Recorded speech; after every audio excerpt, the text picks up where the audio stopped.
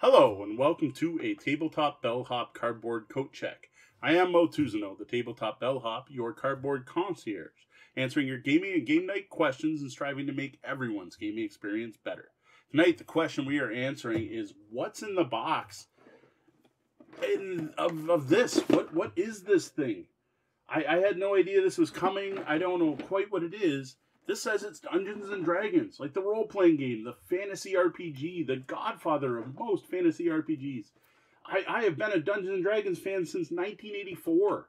What is this new D&D thing? Adventure Begins. It's a cooperative board game. No, board game, not role-playing game. And it says your first fast entry into the worlds of Dungeons and Dragons. Your fun fast entry into the worlds of Dungeons and Dragons. So this is a cooperative board game for ages 10 plus for 2 to 4 players. I have no idea what they've done to distill D&D into this box here. This is published by Hasbro, which is the company that owns Wizards of the Coast, which owns Dungeons and Dragons, and thankfully it does have a Wizards of the Coast logo on it. So at least they used some of the D&D team to write this. I don't know what to expect. I honestly have no idea what's going to be in this box. You're going to get to experience it with me for the first time as I take a look at what's in here. What I will do quickly is read off the back of the box, which doesn't say much at all. Dungeons & Dragons Adventure Begins, the perfect adventure for new heroes. Adventure Begins is a cooperative fantasy board game for the whole family set in the world of Dungeons & Dragons. Defeat monsters, collect treasure, be a hero. A new adventure every time you play. So there's a couple things there that I got to unpack. World of Dungeons & Dragons. Which one? There are tons. I'm going to guess the Forgotten Realms. Maybe it doesn't matter. Defeat monsters, collect treasure, be a hero. Well, that does sound like D&D to me. And a new adventure every time you play. Sounds like there's going to be something in here, some kind of random element to add replayability. There's a box picture of all the contents, but we're about to open this up and take a look, so we'll do that then. I am going to cut the shrink on this, and then we will be tipping down and looking at what's in the box. All right, here we have the box for Dungeons & Dragons Adventure Begins. Part 1. This is a very thin, flimsy box. You can kind of see it's already bowed a bit. We have not had this game long. It hasn't been stacked with other games. This is a very thin, almost paper box. Very thin box here. Not that I think it's going to fall apart or anything, but just like when you get a board game, you expect something a little more solid than this. We don't have the rulebook on top. So we have some punch boards here with various locations on them. This says Mount Hote-now, Neverwinter Woods. So as a long-term fan of Dungeons & Dragons, I do now know this game is set in the Forgotten Realms.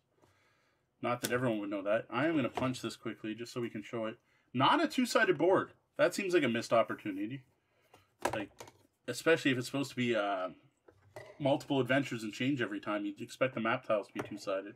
Definitely not something I don't think I'm going to steal and use for my D&D games, my full game, because you don't have like a grid on here or a full map. But we have this. What I do see is that it's got...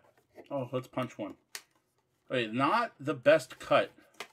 I haven't had this hard a time taking out...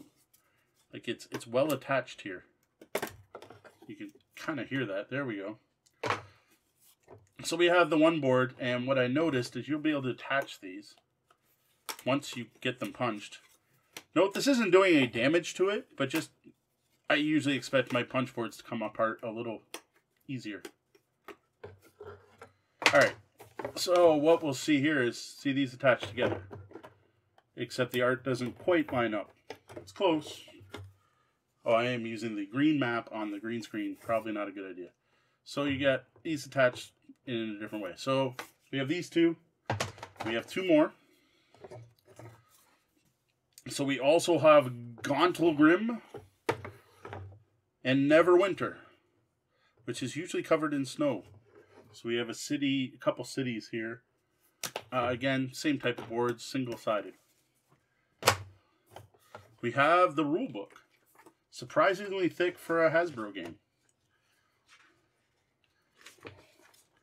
So first off, components. Alright, thumbs up for this.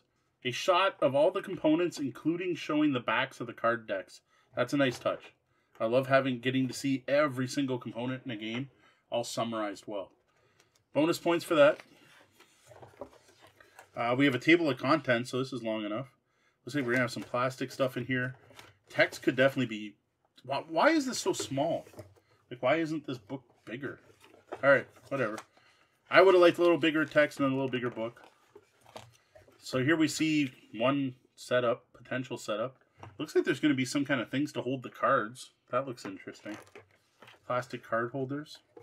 How to play. Look, you have like a character standee and character sheets that stand in them. Oh, there's some kind of... Here, let's... Like a little player tray thing. That looks kind of neat. It's interesting. We'll see if I'll be able to figure out how to put those together without having actually... So we're going to have trackers that get attached to the side of cards. Hopefully those work very well. I've seen those implemented in other games by Hasbro, not so well. Hopefully you don't have to get the upgrade in a year from now. And again, we're going to have some trackers on cards on the edges. Hopefully they've learned from their mistakes with some of their previous games. We have another punch boards.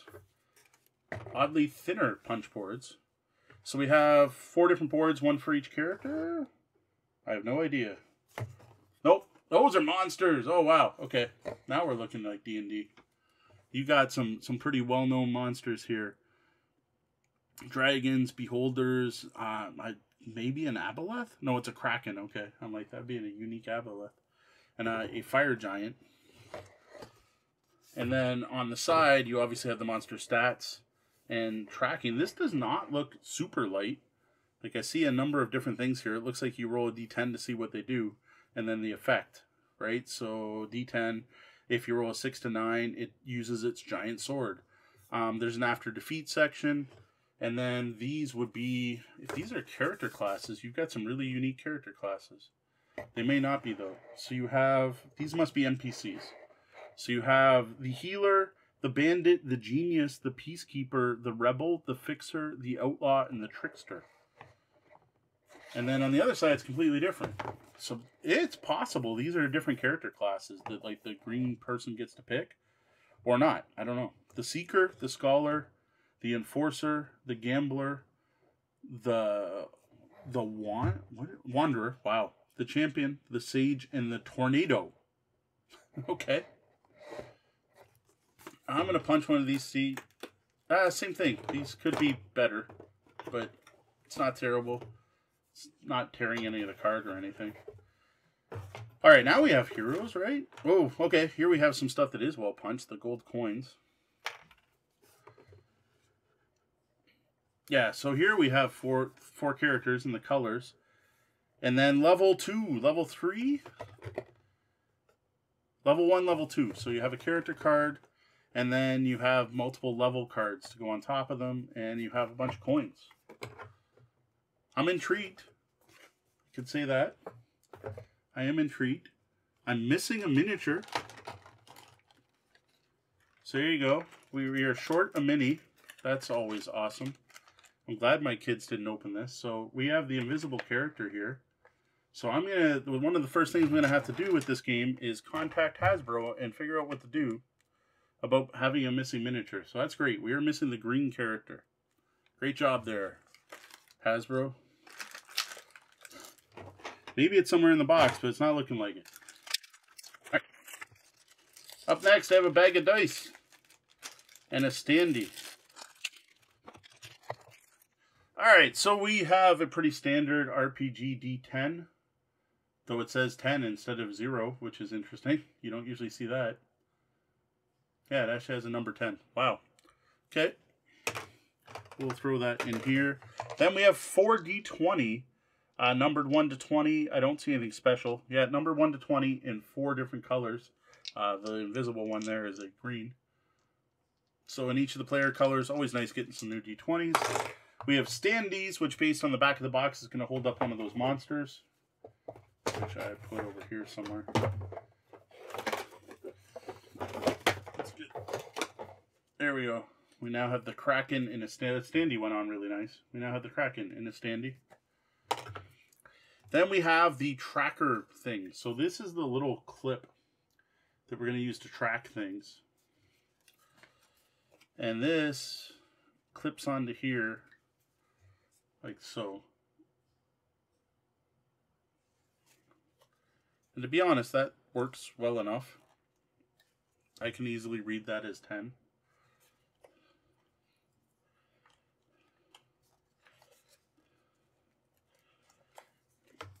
And then on the character cards, okay. I'm not sure where to put this stuff, so we have that little tracker thing.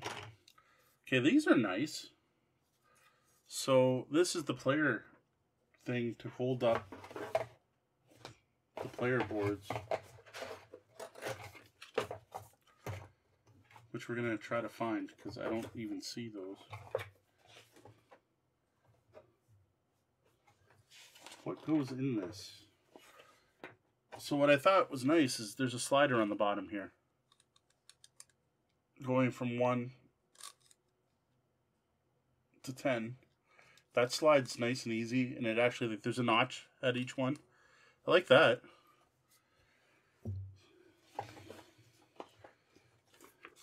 So what this is going to be built out of is 3 parts. So let's do one right now.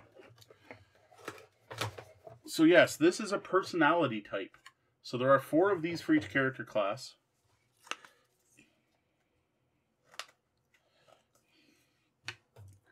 So here, as I get the other pieces, you're going to slot that in there. And then you're also going to add the hero tile. So we're going to throw that over here. Okay, that's cool. And then you're going to add your level, your combat tile. Oh, and there's 2 different ones still. So there's I can see, here's some replayability, that's for sure. There you go. That's well done. That is a neat piece of board gaming right there. So you would have your standing it up isn't working very well. So there's an example of a completed character from Adventure Begins. The Human Sorcerer. And you can change all these. Like, these are all 2-sided.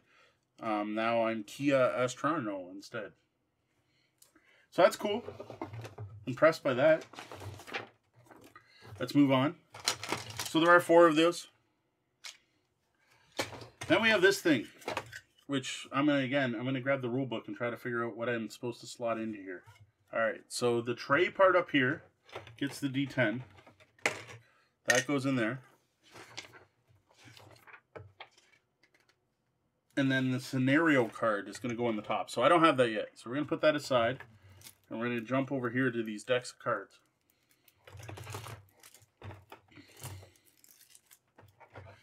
We're going to toss the money in one of these corners.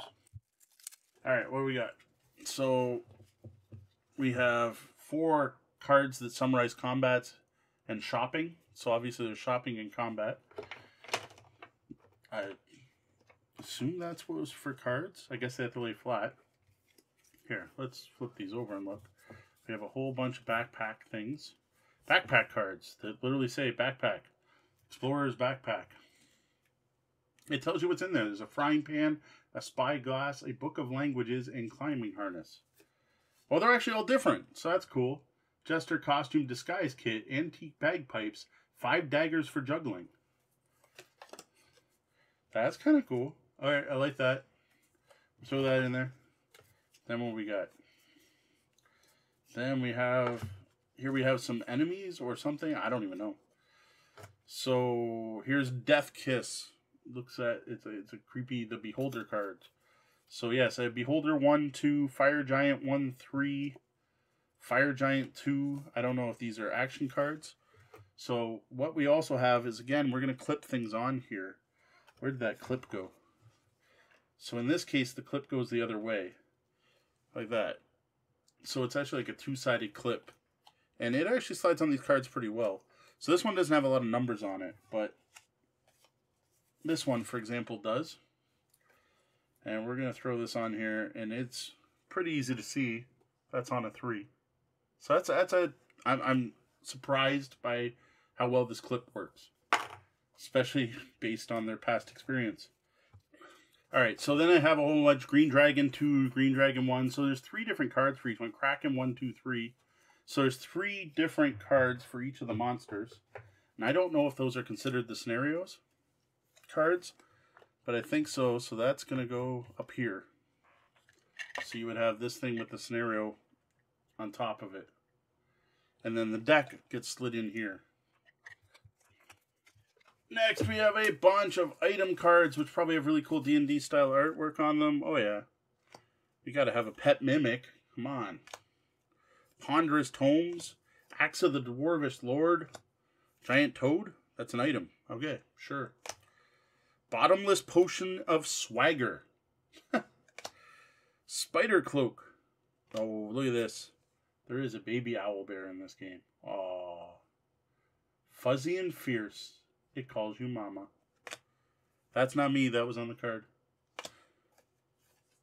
What the heck? Not a joke. Tangle up your enemies in a stressful ball of string. The not a joke. The One Ring. Wow. Rule them all. That's not from the card. Pseudo Dragon. The Liar. The Liar Pants on Fire. Someone likes puns at Wizards of the Coast. Alright, we're going to throw these in here. Throw these in here. Crack open the next deck of cards. Oh, it's black. We have the black card. No clue. I'm guessing. Wow. Someone also is a Monty Python fan. We have a shrubbery. Wow, what the heck? Maybe this is an encounter card. And then we have Drop Some Mad Libs. A very pop culture version of Dungeons and Dragons. Get Out of My Swamp. Kaboom. Stuck in the Mud. And we have another license here. We have My Little Pony characters showing up in a Dungeons and Dragons game, which Hasbro does own the license to My Little Pony, so I guess that's fair. This is pop culture meets Dungeons and Dragons. So, I have a whole bunch of different cards here. Card art's pretty good. Mixed bag. You have the Damsel Distress Signal. Follow the Leader. Witch or Wicked. You have Jack's Beans. The Lizard Queen. The Owlbear, who's probably looking for... And each of these has stats on the back. Alright, I'm not going to go through the whole deck. It's a whole bunch more of that. Some are puns, some are not. You got the Halfling Pirate. You got the Rock. Just a whole bunch of different cards here. I'm not sure how these should be sorted, so I'm just throwing them in here haphazardly. Which means I'm not going to be able to shut the box, it looks like. One more pack of cards, assuming it looks like the same stuff. So far, I have no idea what this game's about or what to expect. The components did not tell me at all. We have another black card. So yeah, we have more. When Swords Fly, Abracadabra, Sneak Attack, Hot Pockets. Again, sticking with the pop culture. Loot, loot, loot! You have Sally, who I think is a kobold. Shady Customer. That's definitely a D&D trope. With stuff on the back. Yeah. Much more cards. Black Puddings. Ceramic Golem. Ceramic Golem. I gotta say, the cards don't really tell me what's going to happen here. It looks like you're going to draw a card and counter the card using this thing to go through it. The rest of the deck's probably going to go on the bottom. That's about all I can tell you. That's it. That's what we have. We have gold. We have a bunch of card decks that, geez, that's... Maybe the lid's going to fit on top. Maybe if I split these in half so they're kind of... There. Now they're kind of leaning. Having to have my decks lean. So there, that's... So you can see that. You have to have the decks lean to actually clear the top of the box. Because if they stand up, it doesn't clear the top of the box. It's an interesting design choice there. We have miniatures. I can show off 3 of them. We have someone running with a sword. Wow, that is not getting picked up well by the camera. How about this camera? No, not that well by that camera either. So these are flimsier plastic, like that sword's bending easily in my hand. Not the most detailed miniatures I've seen. This is some kind of Dragonborn, which is neat. For a company that has miniatures produced by WizKids, I'm a little surprised they didn't stick with better quality miniatures here. These feel like toys. Something you get in a Cracker Jack box. Though D&D, so I guess that's cool. Plus, I guess you keep this plastic thing to keep the miniatures safe. This is an obvious dwarf. Here's a dwarf. You can see the dwarf. My contrast just isn't quite at what it should be. Here you can see him a little better. But again, like just a kind of cheap plastic. Not a lot of detail. It's not terrible. You could paint this up. Just when there's WizKids miniatures for D&D, I expected WizKid miniatures quality. Then we have a magic user. You can actually see that one a little better. And while I have no idea what the green character is, yet again, my copy of Dungeons & Dragons Adventure Begins, more importantly my daughter's copy of D&D Adventures Begins, is missing one of the 4 miniatures. Not much I can do about that at this point. I will have to contact them and get it, see what they'll do about it. So that's it. Whole bunch of cards, big standees for boss monsters. This part looks really neat. This whole build your character from a bunch of different random parts so that every game's different. That looks really cool. I have no idea how much this will feel like an actual Dungeons & Dragons game. We're just going to kind of haphazardly put this stuff back in. The problem is I don't think it's going to... it's not going to fit with the cards unless I punch this stuff. And I don't know. There's no explanation of what goes where in this box insert, so just kind of winging it here.